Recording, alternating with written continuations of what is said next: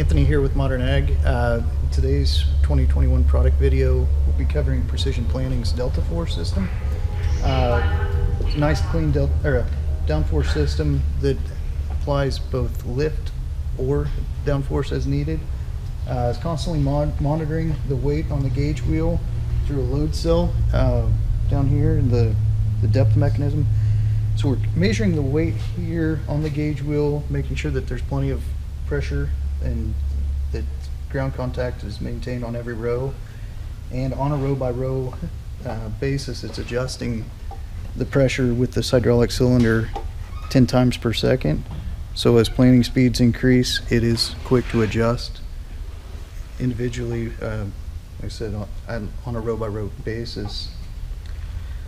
It doesn't require much hydraulic flow, which is nice with today's planters. A lot of tractors are getting plenty loaded for hydraulic use, and the system only requires about a quarter of a gallon per row, gallon per minute per row.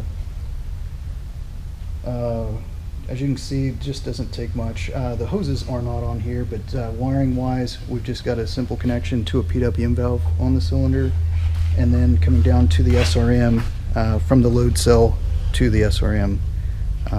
So pretty simple, pretty clean. As you can see on the 2020 display, there are 3 presets available and then a custom setting to set the amount of weight you want to be carrying on your gauge wheels. DeltaForce will give you one of the faster paybacks of any product you can buy for your planter.